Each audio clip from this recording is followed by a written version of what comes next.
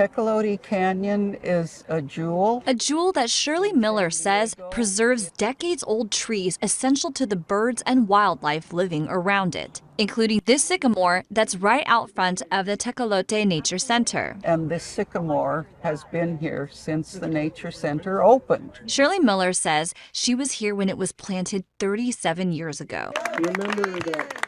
It's now the backdrop for this rally Saturday morning, where Shirley and others are speaking out against the city removing this tree and more.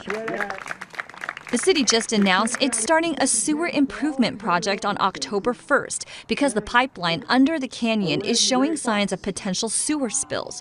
In order to upgrade it, the city says it will have to remove this sycamore along with other trees. And it will be a loss if they have to be bulldozed. The city wrote ABC 10 News saying it plans to put the sycamore somewhere temporarily and eventually put it back. It's discouraging and a shock, to us. Daryl Madison speaking out at the rally. He represents the Tecolote Citizen Advisory Committee, and he helped organize this rally. We're asking for an urgent change order to the construction methods of the trunk sewer replacement and go to a trenchless method. Supporters of this rally don't oppose the upgrades needing to be made to the pipeline. That we support the great need to replace. We're just requesting that the city issue 2 change orders to the current plan to instead use trenchless mitigation in 2 sites, which will preserve and protect mature trees planted by the community volunteers. The city says it wants to push this project forward as quickly as possible. The rally hoping to slow it down. So let's not set the canyon back 40 years and have to grow back. Why not let it thrive? At Tecolote Canyon, Danny Miskell,